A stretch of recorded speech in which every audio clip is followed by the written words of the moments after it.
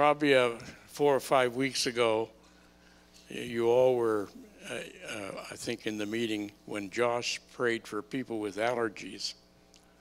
And so I went up thinking, you know, what have I got to lose?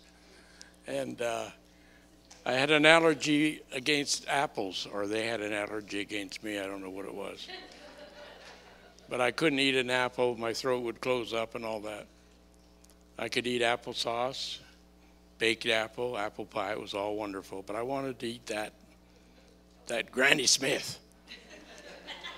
So he prayed, and my wife bought a Granny Smith organic just to be sure. And I ate it. And I got another one, and I ate it. And hallelujah, no more allergy.